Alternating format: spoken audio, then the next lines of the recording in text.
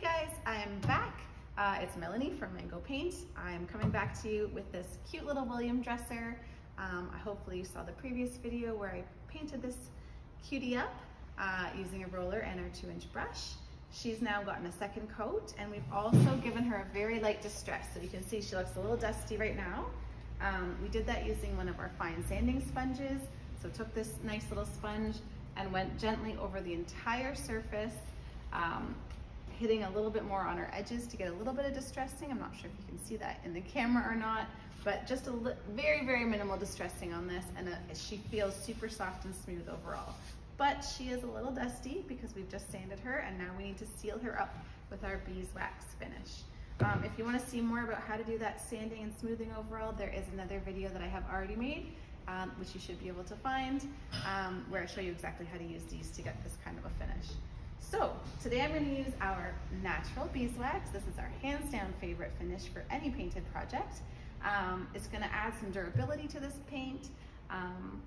This painted project is also going to bring back that original vibrancy of this beautiful color that we used on this dresser. So our natural beeswax comes in this cute little 4 ounce size.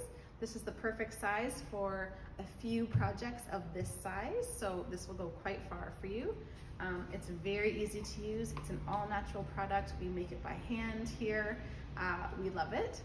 It smells like beeswax. It's beautiful. And then we have our favorite waxing brush, which is our medium waxing brush, and this is our go-to brush for waxing almost any project. So all I'm going to do is get a little bit of beeswax on the brush here. Can you see? Not very much. A little will go a long way, and I'll start on this drawer here. So I've got my wax on here, and I'm literally just going to start brushing it on. So you can see right away, hopefully you can see that color difference.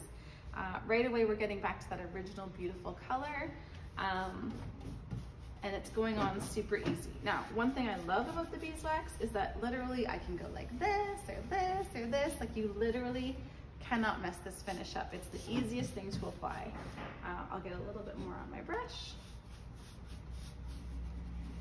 And you can see it's basically covered this whole half. Oh, I have t-shirt rags here. It's basically covered this whole half drawer already in a matter of seconds. I'm going to take a t-shirt rag now, and I'm just going to wipe off any excess. So really I'm just kind of smoothing it out, make sure that wax has got on every little angle.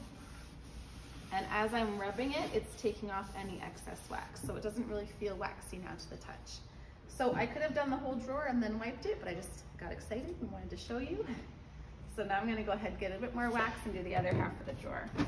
A really nice thing about our beeswax finish is that you can, if you get called away mid-project, it's not going to leave you any start and stops. So if I did this and then, like, you know, my kids call me or whatever, I got to go do other things, I'll be able to come right back to this project and just start waxing again here. It's not going to show me that I left halfway through, which is a really nice feature of our beeswax. So again, I'm just going all different directions, and I've got our t-shirt rag here. So don't be afraid. It looks like the paint is coming off, but it's actually not. It's just the dust because we sanded it and it has a bit of a dusty surface. So that's what's coming off on our rag. It's not actually the paint color coming off. I'm gonna give this a quick little buff. That's it, the top drawer is done. It's so easy to use, guys. It smells really delicious, actually. But look at the vibrancy of the color on this drawer versus these drawers. So don't be afraid when you're sanding your pieces if they start to look dull or they look a little chalky. It's gonna come right back as soon as you put that finish on. So I'm gonna continue doing these drawers. You can see just how quickly that gets done. Again, just putting a tiny bit of wax on my brush every time. And like I said, you can go in all different directions, doesn't matter. Just get it on there and move it around, and then you can use your t-shirt rag to rub off any excess.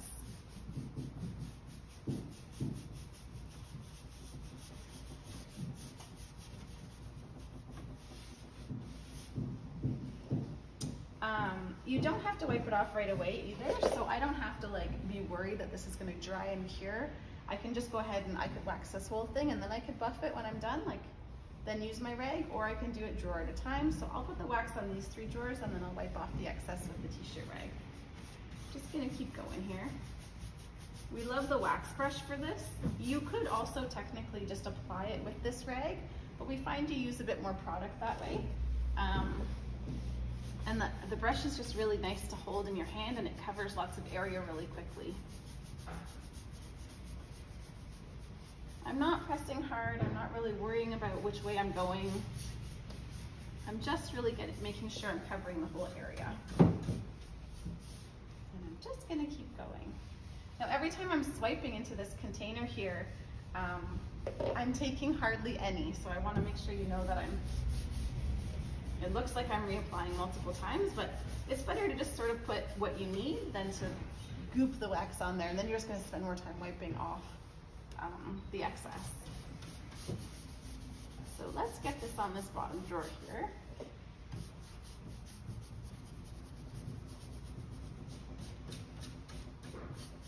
And this wax brush is brand new, just opened, so there are 1 or 2 bristles coming out onto the piece here, but don't stress about that either, because they will wipe right off when you wipe with your rag as well. So that's it. I waxed all 4 drawers, and now I'm just gonna take my t-shirt rag and wipe off any excess. And again, this can be done in any direction. You can do circular motions.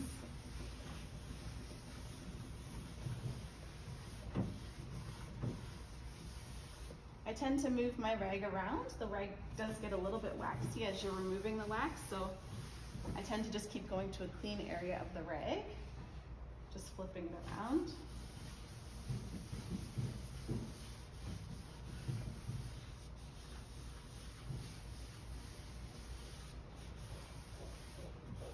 Ooh, she's so pretty.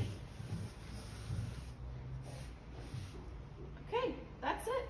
4 drawers waxed. I will continue waxing these. We'll get some beautiful hardware on there, and we will be sure to post pictures of this cutie all finished. But thanks for tuning in. Bye.